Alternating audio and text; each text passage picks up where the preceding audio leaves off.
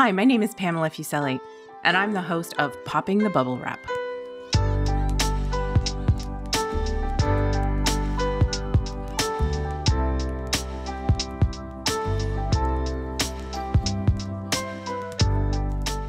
Are you the person in your family who worries about the safety of others, about buying safety products and using them? Are you yelling, "Yes, that's me"? Then this is the podcast for you. Raising a child or children can be a hair-raising undertaking, and keeping them safe is your priority. Parachute's Popping the Bubble Wrap podcast explores what you really need to think about and provides easy tips on prevention strategies. No bubble wrap here, though.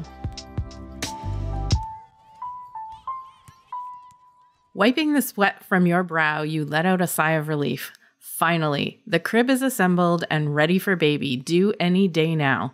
You've put together the change table. You've got the diapers and the onesies. So close to being prepared for the little one to arrive. Just one last task to take care of: buying a car seat and getting it installed for the ride home from the hospital. You've been avoiding this because between knowing what type of car seat your infant will need, understanding Canada's car seat laws, and figuring out how to install the darn thing, navigating the world of car seats is no small feat. New and expecting parents rest at ease. Today we are going to talk it through. Everything you need to know about selecting and installing a car seat to get your infant safely home from the hospital. And I know we said we would be talking about safe sleep today, but things happen. So we'll be talking about safe sleep in a future episode. Joining me today for the conversation are parents Beth Collada and Shazia Karmali, along with our expert Holly Choi, Vice President of the Child Passenger Safety Association of Canada. Welcome, everyone. Hi. Thank you. Thanks for having us. Thank you. Beth and Shazia, you are both expecting soon. What has been your experience understanding this unfortunately confusing world of car seats? Are you deep in the process now? Are you done? What's top of mind for you as you take this on? Shazia, maybe we'll start with you. I know you're due first. Thanks, Pam. We have selected our car seat, but it's a process we started back in December. Top of mind for us was definitely safety and ease of use. And it was kind of a roller coaster trying to understand what was available and why there were so many options and why some are more expensive than others and what makes one better than another. And, you know, when you walk into the retailer, they're all kind of displayed on the shelf and they all look like they're the same kind of idea. So it was definitely a hard thing to navigate, but we did make our selections. It's a bit overwhelming, isn't it? It's definitely overwhelming. Beth, did you have a similar experience? Yeah, similar to Shazia, we have purchased our car seat, and we ended up going with the Uppa Baby Essa Max, and it's still in the box. We haven't taken it out. We haven't read any manuals or tried to install. So that'll be the next process, which I think will be probably fairly daunting as well.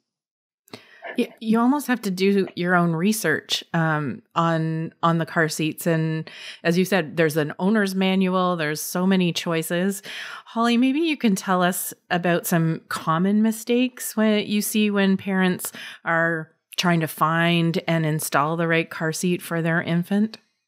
Absolutely. And you know what? I am an example of what not to do when you're looking for a car seat, because with my first, I made two very crucial mistakes that I wish someone had given me advice ahead of time. So hopefully for those of you that are listening and expecting, this will be helpful. I chose my first baby's car seat based on the color because it was cute and my favorite color. And just like you said, Beth, you walk into a store, they're displayed so nicely and you get a little bit overwhelmed at looking at them all.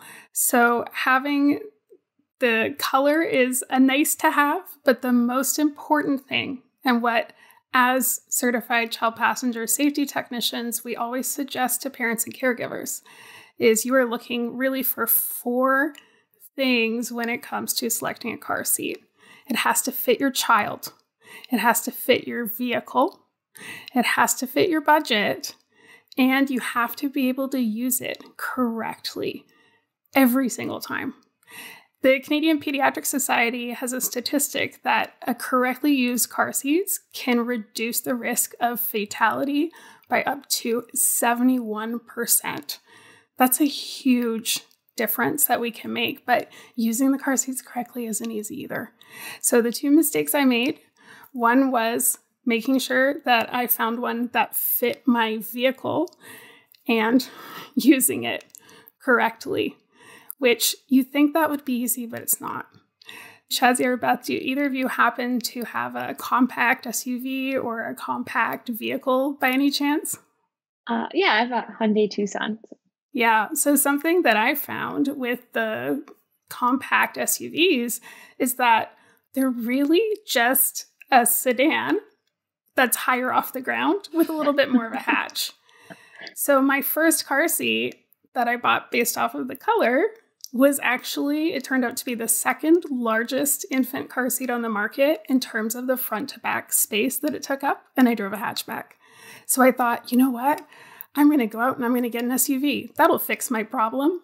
Seems a little bit backwards to do it that way, but that's how my brain worked. I really wanted to sell the idea to my husband that we got an SUV anyway. So at that point, guess what? It didn't fit my SUV either. And that's just a really common flaw, is that we don't realize not all car seats fit all vehicles. So you have to go to the store and physically ask to try it in your car first. Wow. Beth, Shazia, did either of you try it in your vehicle? You both said they're both still in the box, so probably not. But was that one of your considerations, that it would fit in your vehicle? To be honest, I didn't really even think about it, but now that you said that, Holly, I'm thinking I should probably take it out of the box sooner than later and see that it does fit nicely, because I have a few months to return it and buy something different. I had the same thought process as Holly. Like, well, I have an SUV, so it should be fine. But I didn't try it in my car. So. Yep, that's a really important point. Did anything else that Holly say surprise you, or something that you didn't think about when you were shopping for your car seat? I think the color thing actually didn't really surprise me. I have other friends who have purchased car seats, and they, I guess, were guided a bit on the color and the look of the car seat, which I guess as a new parent, you want everything to look nice until you realize that the baby's just going to make it look bad. But I think that's, I would assume a lot of people get sucked into that. A key point that I would like to bring up is the budget. And the idea that, especially that you could be judged as a parent, oh, you didn't buy the most expensive car seat, it must not be the safest one. There's this inherent guilt in the pricing. And I think it's really important that caregivers understand the seats on the Canadian market have to meet our federal motor vehicle safety standards. So our Canadian motor vehicle safety standards, all of the car seats that are sold on the market must pass the same tests. And what that means to you as a caregiver is that if you are in a crash that is survivable, which we know not all are, but if the crash is survivable and your car seat is used correctly, it's going to do its job. And that doesn't matter if the car seat is $90 or if the car seat is $700. It's really important that we know how to use it correctly, which again, that's where I got personally a little bit stuck as a first-time parent too, which is how I ended up here. That's a really important piece of information, because there's an assumption that if it's more expensive, that not just for car seats, for a lot of different products, that they're better. Shazia, there's a lot of information like this to know about. Where did you go, or where are you thinking of going in the future, as you navigate this new baby thing, this new process, for things like car seats? What are the places where you think to go? Well, I also felt that some were more expensive than others, and why was that, and what makes one more expensive than the other? Is it safer? Is it not? So I would do an internet search to check at first from reputable sites, and then also I like to see sites that compare different models and show actual videos or things of why a certain thing is better than another thing. But I also have a lot of family and friends who've recently had children. And so I'd like to understand their experiences as well. So I kind of just took all of that and then made a decision. Mm-hmm. I think you make a really good point that someone who has used the products, not just, what the manufacturers or the sellers are telling you about. I think that's important too, because as Holly said, you have to be able to use it correctly, but ease of use is pretty high up there on, some confusing aspect of car seats. Beth, where are you going for information? I mostly went to friends and family as well who have had babies in the last couple of years and what they used and what they recommended. So I guess word of mouth was my biggest source. For purchasing, for installing, I'm pretty sure I would go online for that. Yeah. Holly, where would you recommend Beth and Shazia and other expecting parents go looking for information, because it does change over time as well. So you want to make sure you're getting the most recent credible information. Yeah, the first step for selecting car seats is really always go to the store, find something that's in your budget that you know is going to fit the child you're going to put into it. So look at the packaging, make sure the height and weight ranges match the child you intend to put into that car seat. So for an infant, you'd be looking at an infant seat, or some of the convertible seats on the market may also work. So going to the store and trying them in your vehicle first will really help you narrow down what you could even possibly look at as an option. Otherwise, you're almost spinning in circles, and then you might get your heart set on something and realize that that's not even going to work for you. So I would go there first. Also consider, does anyone else drive that vehicle? Because if someone's taller than you or shorter than you, it may change where the seats are positioned, and that could also change how your car seat fits. So there's a lot of those personal factors you have to get out of the way first. Once you've got that, the user manual that comes with your car seat is gold. That is the rule of law. That is what you want to follow. Sometimes we get advice from friends and family about how to use our car seats. And one of the most common ones I hear done wrong is the handle position for infant car seats. Specifically, it has to be upright. It acts almost like a little roll cage. But on some car seats, like the one you've purchased, Beth, it has to actually go forward towards the feet for that particular model. And on some car seats, like the one that I had when my daughter was a newborn, the handle had to go all the way back past the shell of the seat. So there's these little differences that we really should always be going to that source of truth, which is the user manual. And if there's ever any inkling of, I can't interpret this correctly, or I'm not really sure if this is answering my question, phone them. They've got such good customer support, and they can answer those questions. Because in order for that car seat to do its job, we have to use it correctly. That's the way it was installed and used when they did the crash tests. So we want to make sure we're using it to the T in that way.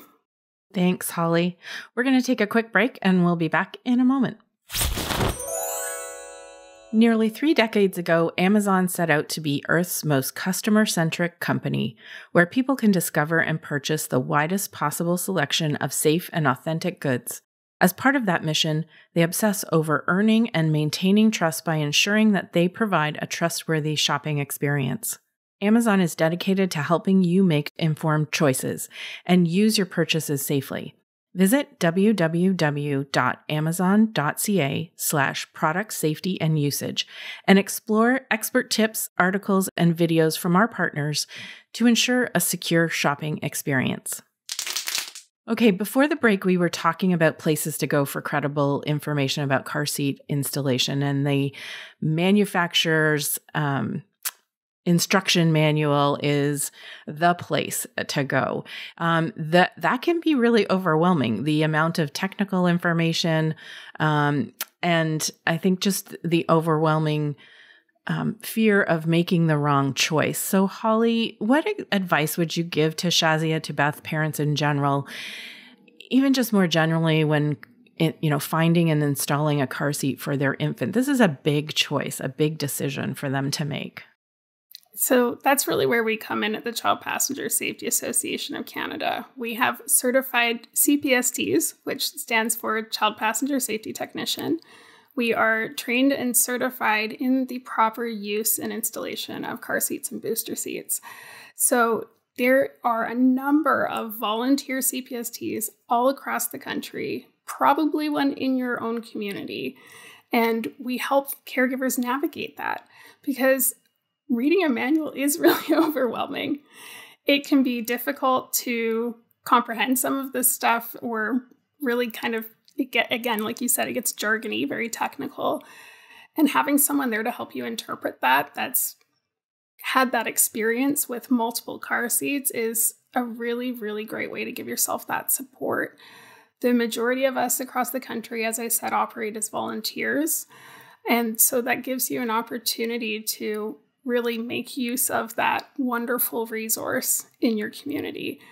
If you can't see someone in person, there's also a number of CPSTs that will help through video chat. And manufacturers may also have some on staff as well that will video chat with you, depending on which car seat you have. Mm-hmm. So there's that opportunity to connect and just have someone give you that double check. Yep, you've got this all okay. And if you're still expecting, we'll usually use a doll, show you how to harness the baby up so that you know that they're harnessed correctly, which is really one of the hardest things in the beginning because they're so small and fragile and people get nervous about it. And then after the fact, you can always come back for a double check and just say, does this look good? Did I get the harnessing right? And just know that we want to help you. Mm-hmm. So please reach out to a CPST. And in Canada, you can do that by visiting our main website, which is cpsac.org, cpsac.org. We have a Find a Tech map, and you can locate someone in your community or virtually that can help you out.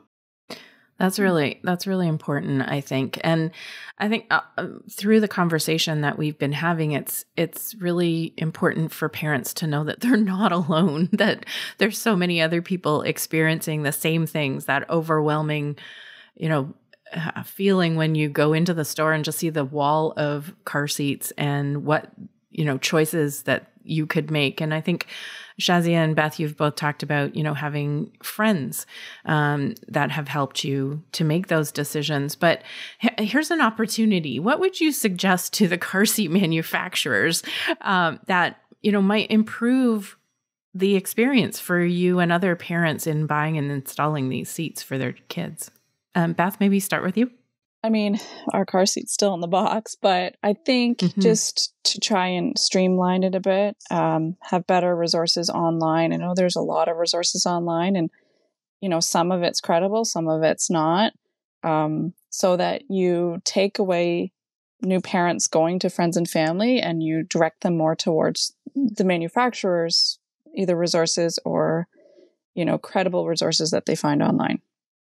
Yeah, because it could be overwhelming. I mean, when you do open the box and you get into that manufacturer's manual, I mean, you could be just throwing up your hands and saying, I can't follow this, right? Absolutely. Yeah. So making it easier. You guys have so much on your plate, so much on your mind to worry about. Shazia, what advice would you give? I mean, obviously, the easier the better, but why is it this hard? Yeah, I agree. Just making it easier on how to kind of navigate the process and where to find all the information, and that the capacity is based on height and weight and not on age, and trying to find different type of information in a more streamlined way for sure would make the process easier. Yeah, you also mentioned something earlier which I thought was really important, was like a comparison between what are the different functions of the car seats that you can buy. Mm-hmm. You said you looked at the various, there's options to use, or does it come with the stroller, or does it fit, does it fit a stroller? What are those types of things? So a comparison not only on safety, because as Holly said, everything sold in Canada should be safe, but there's some other aspects, color, price, other things like that. You mentioned you did a bit of a comparison. What were some of the things that you were looking at? So we didn't even realize there was a convertible seat versus an infant seat. So looking at those types of comparisons, I know the model that Beth got has like the load leg, whereas the one that we got doesn't. Some of them, like my family in the US, and they use one that swiveled like to the side to the door. But that didn't seem to be a big thing in Canada. So just looking at the differences in those types of features, and like Holly mentioned, like when we went into the store, the retailer was like, well, they're all safe. So, so we were wondering, well, what makes one different than the other, and is one safer than another? So just trying to understand what those different features were and why they'd be important. Yeah. And how they'll work for your lifestyle and your car and your vehicle and things like that. Yeah. And in your cases, you may not know that yet because you haven't had that experience, right? Mm-hmm. Holly, what would you say from an expert's perspective, just to wrap up here, what would you suggest to car manufacturers that would be an improvement? They really have made some great improvements over the last year. And I've started to see a lot of QR codes going onto car seats directly right onto the plastic shell on a sticker. And that can help caregivers make sure that they are watching an accurate video put out by the manufacturer, not a random YouTube video by someone else like I did. And that way they're getting, that nice visual of the install. Also, just adding more plain language to the user manuals, try to make it a little less jargony. Mm-hmm. And labeling the pieces of the car seat well if there's any rules. An example I'd give for that would be the infant inserts and cushioning. A lot of them have to come out at certain weights, or certain fit requirements need to be met. And that's often not clear to caregivers. So having it printed right on those soft goods, we call them, would be another way that they can improve. Some brands are doing it now, but it could definitely get better. Well, that's good to know that there have been improvements, and we certainly know that there can be more. Shazia, Beth, and Holly, thanks so much for taking the time to come on the Popping the Bubble Wrap podcast and talking about car seats for newborns and infants. It certainly is not straightforward, but there is excellent information out there for you to be able to make those choices. And Beth and Shazia, I think you've given other parents listening to the podcast some additional information to think about, just to know they're not the only ones going through this. Join me for the next episode of Popping the Bubble Wrap, when we'll be talking about consumer product standards and recalls, like where to find information and how to report an issue related to child products.